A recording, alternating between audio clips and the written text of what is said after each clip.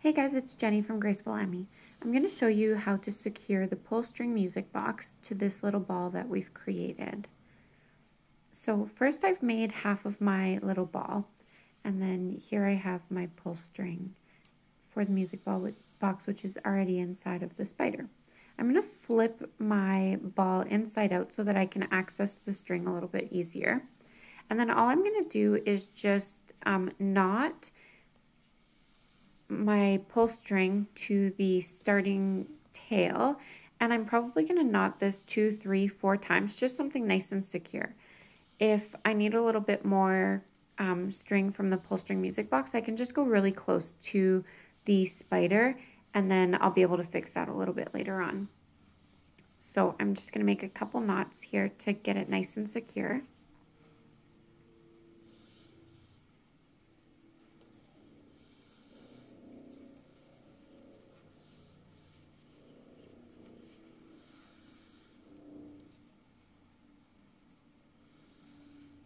And then what we're going to do is do a magic knot. The magic knot often I use when I'm running out of yarn, or sometimes I might use it if I'm changing colors even, and I'm kind of being lazy. It's a really cool trick, especially when you've run out of yarn, to do a pretty low profile knot. So the first thing you're going to do is you're going to lay out your two pieces of string so they're kind of opposite to each other.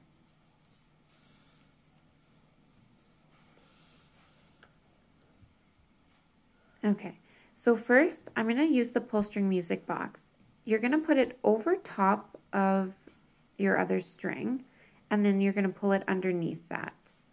Now you're going to go underneath your same string that you started with, the pull string music box string, and then you're going to tuck it inside.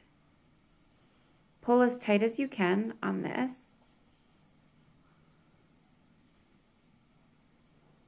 And then we're going to repeat the process with the piece of yarn.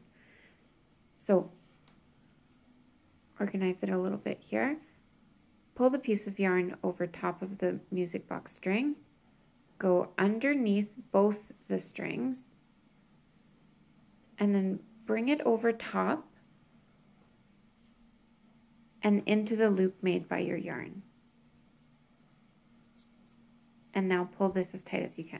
This example would work a little bit better with a longer piece of string and yarn, but I'm just working with what I had.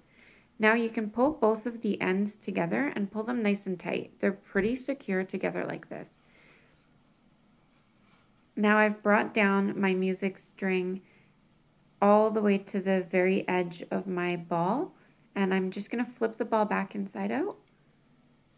And now I'm going to continue crocheting the remainder of this ball, stuffing it, and there we have it.